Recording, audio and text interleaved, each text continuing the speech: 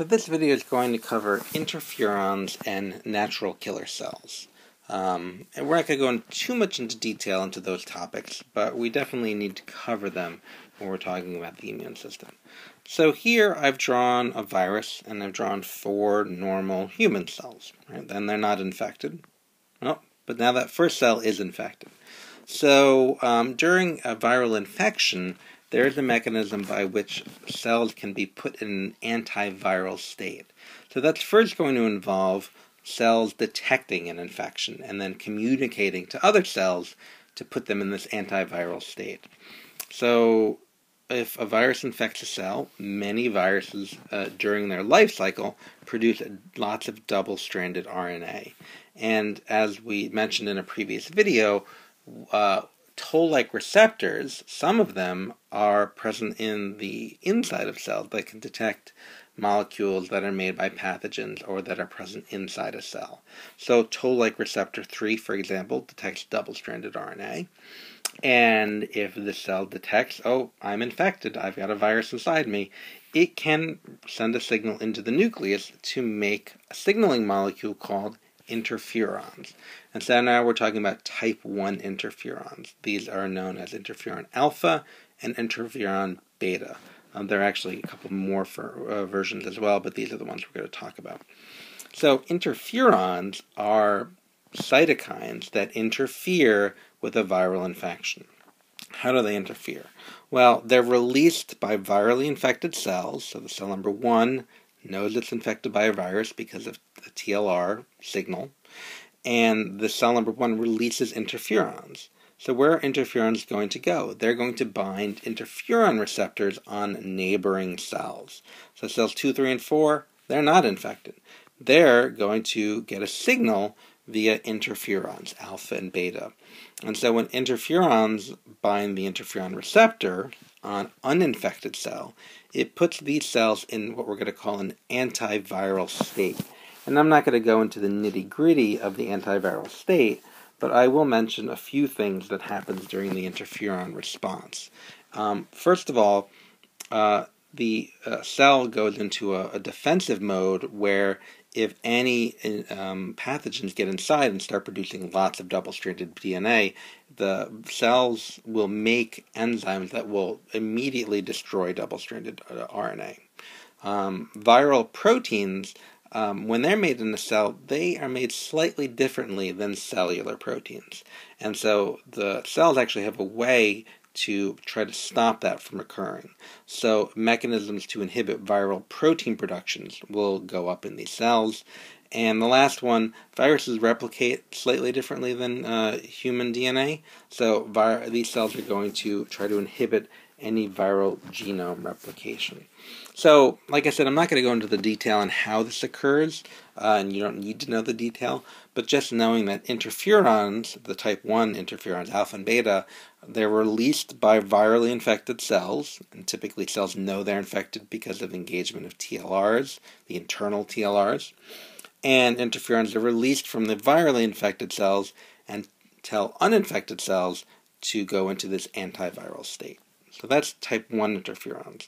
Type 2 interferons, we're going to see, are going to be released by cells called NK cells, or natural killer cells. So here I'm going to draw some more. Here's a cell infected by a virus releasing interferon alpha and beta. So what interferon alpha beta can do, another thing they can do that's part of the immune response, the interferon response specifically, is they can signal to NK cells, or natural killer cells. So natural killer cells are lymphocytes. If you remember what we talked about in Chapter 1, there are 3 types of lymphocytes, main classes of lymphocytes. B lymphocytes, or B cells, which are going to make antibodies. T lymphocytes, or T cells, which are going to encompass helper cells and cytotoxic T cells, and NK cells, natural killer cells, also lymphocytes. And their function is not as well as understood as B cells or T cells. So we're going to talk a little bit about them, but I'm not going to go into great detail, like I said, because the mechanism of action for NK cells is not as well understood as B cells or T cells. So I'm not actually going to expect you to know a lot about NK cells, but you should know of them. And so this is what you should know. Interferon alpha and beta will bind and activate NK cells. And what NK cells do is travel from the bloodstream into inflamed tissues where macrophages are releasing cytokines, such as IL-12. We'll see that shortly come into play. And when NK cells enter an inflamed tissue, they're going to do two things. They actually do more things. I want you to know these two things. So first of all, NK cells can recognize if a cell is infected by a virus. How does it recognize it? Well, I may touch on that mechanism in a later unit, in Unit 3, when we talk about T cells, because it's complicated. But NK cells can recognize if a cell is abnormal.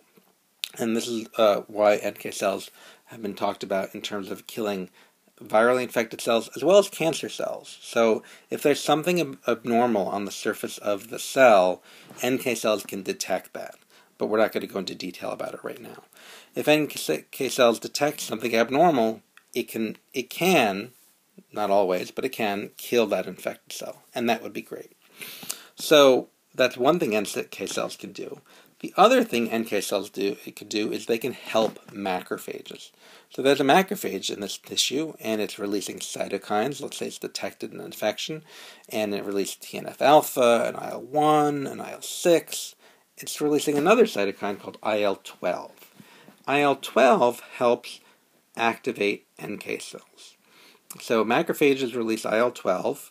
They're going to bind receptors on NK cells and get NK cells to release cytokines to help kill infected cells, do great things. Another thing that NK cells do is they release a different type of interferon known as interferon gamma. That is a type 2 interferon. So interferon gamma works differently than interferon alpha and beta. Interferon gamma's main function in the immune response is to stimulate macrophages. So we've talked about macrophages before. They're phagocytes, right? They have receptors on their cells. They can release cytokines. But macrophages can be put in a much more attack mode kind of state. And we call that macrophage activation. And so the way macrophages are typically activated is because they get hit with interferon gamma. Interferon gamma can come from a number of different places. One place that can make interferon gamma are NK cells. So here's an NK cell releasing interferon gamma, which is going to bind receptors on macrophages, and it makes macrophages more efficient in phagocytosis and destruction of pathogens, as well as secreting cytokines. So this macrophage is going to go into high gear, phagocytosing, destroying, and releasing cytokines.